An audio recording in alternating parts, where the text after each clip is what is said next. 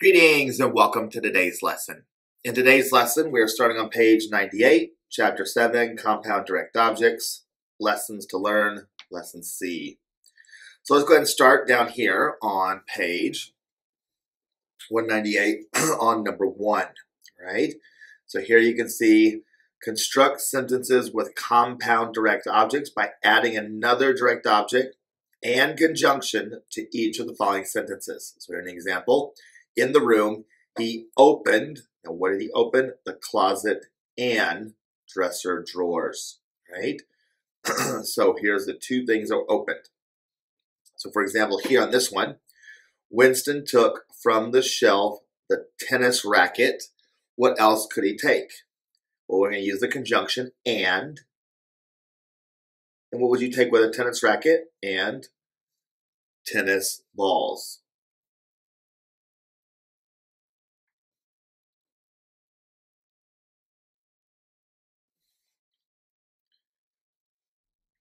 Next, he swatted the pillow, and what else? So we're going to use the conjunction, and stuffed animals.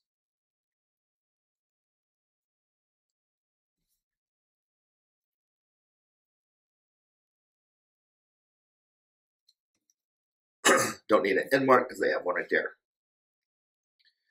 Then he hit the old socks. So imagine he's got his racket. He hits the pillows and the stuffed animals.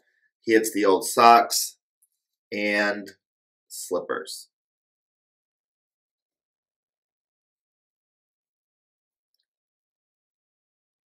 Right? So I'm adding a conjunction and then something else to receive the action of the verb.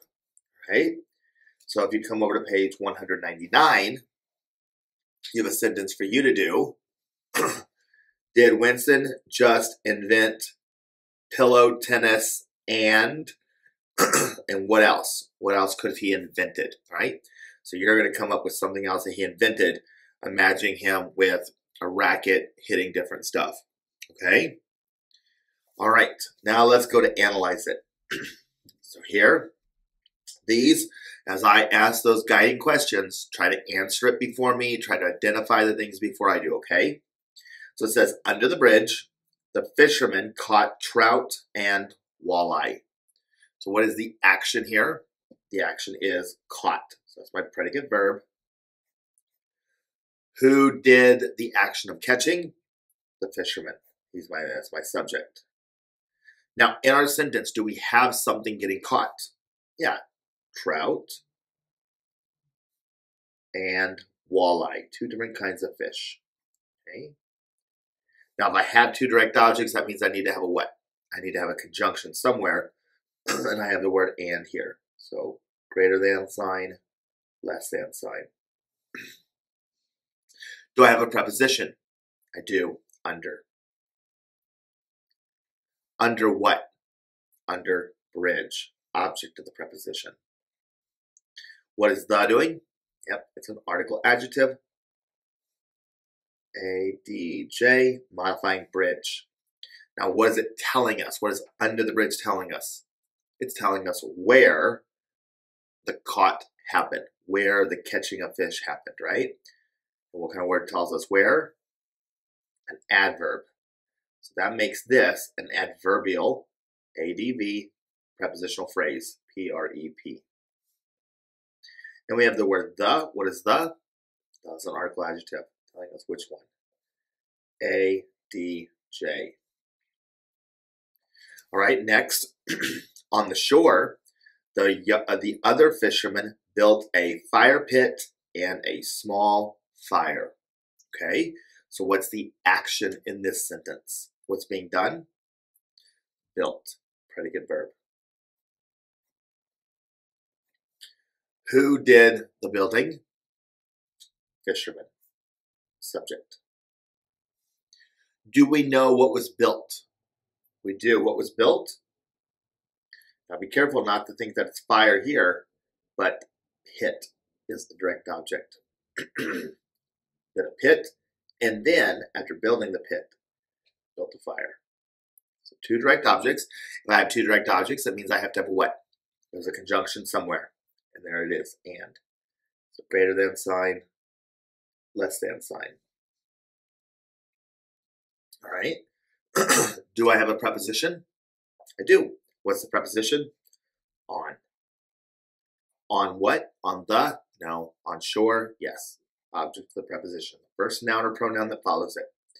Here we have an article adjective, so let's go do that. ADJ.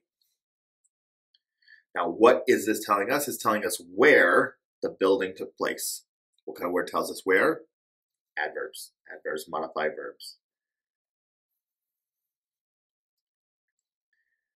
Adverbial, ADV, prepositional phrase, PREP. Now we have a small fire. What is a and small doing? Yeah, they're modifying fire. So we have a, which is an article adjective, ADJ, and small tells us what kind, ADJ. Then we have a fire pit. What is that? Fire could be a noun, but what is it doing here? Yeah, it's describing the pit. It's telling us what kind of pit. So here again, we have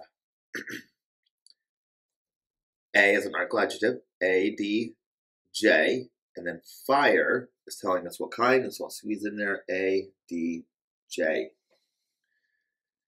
Now, we have other, the other fisherman. What is the as an article adjective, right? So we know what that's doing.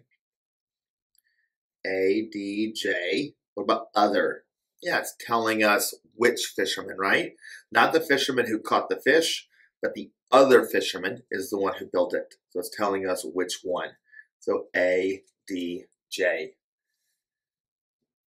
All right, very good. Okay, so let's turn over to page 200. On this sentence, I want you to go ahead and do this sentence on your own, and then when you're ready, come back and we'll review it together. Go ahead and pause the video now. All right, so let's look at it now. It says, on Saturday, the family carried the brownies and cookies to the school fair. All right, pretty long sentence there. What is the action of the sentence? The action of the sentence is carried. It's my predicate verb. Who did the carrying? The family. Now, do we know what received the action of the verb? Do we know what was carried? Yeah, brownies were carried. Direct object. And cookies were carried. Direct object. Two direct objects, I need a conjunction, right? And that there it is, the word and. So my greater than sign and my less than sign.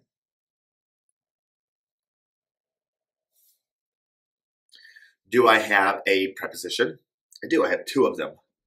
On is a preposition, and to is a preposition. Let's do it the one at the end of the sentence first. To what? To school? Could be, right? A lot of times school will be a noun, but here school is modifying fair. It's telling us what kind of fair. So that's the object of the preposition. And so the and school are adjectives. The is an article adjective, ADJ. School is an adjective telling us which one, right? Which fair? The school fair. ADJ. Now this is telling us what? They're telling us where they were carried to, right? So therefore it's acting like an adverb. So here we go. So adverbial, ADV, prepositional phrase, PREP. Now let's do this prepositional phrase. On what? On Saturday. Saturday is the first noun or pronoun that follows it. So there's our object preposition. What is on Saturday telling us? It's telling us when. Well, what kind of word tells us when? An adverb. An adverb tells us when they were carrying it.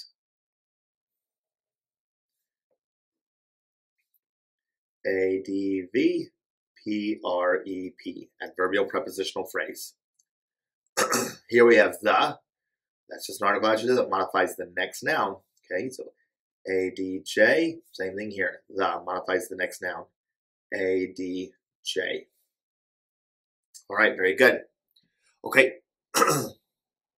Next, we have Winston threw the spongy ball at the softball and the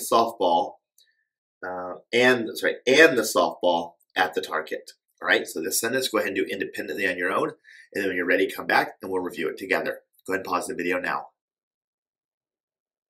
All right, so let's look at it together. What's the action? Threw is the action, right? Predicate verb. Who did the throwing? Winston, that's my subject.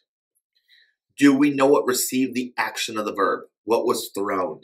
Yeah, ball was thrown, direct object, and softball. This is a specific kind of ball.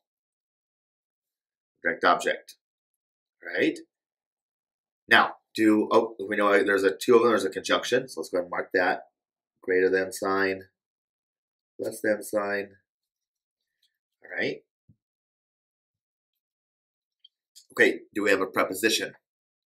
We do have a preposition. What's a preposition? At. At what? At target.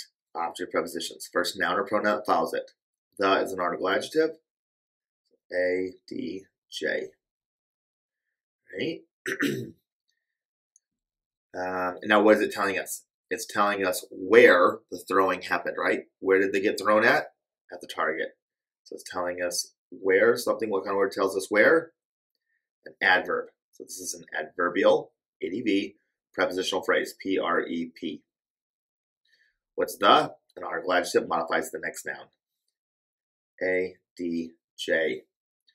Now, the spongy. What is that telling us? Yeah, it's telling us what kind of ball, right? So the is an article adjective, modifies the next noun, which is ball. A, D, J.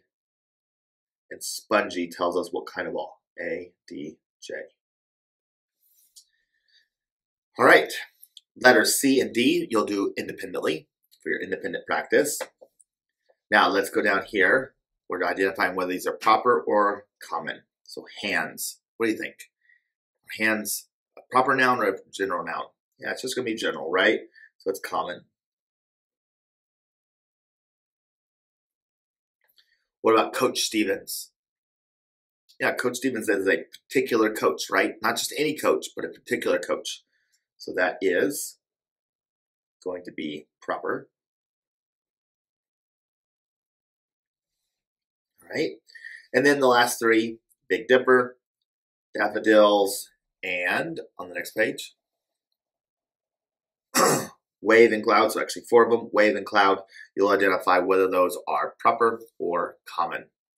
And then number 3, you'll construct a sentence using these words: work, make, hands, light, many, and the. So put those in the order to make a sentence that makes complete thought. All right, that's the end of our lesson for today. I hope you have a terrific day, and I look forward to seeing you next time. Bye.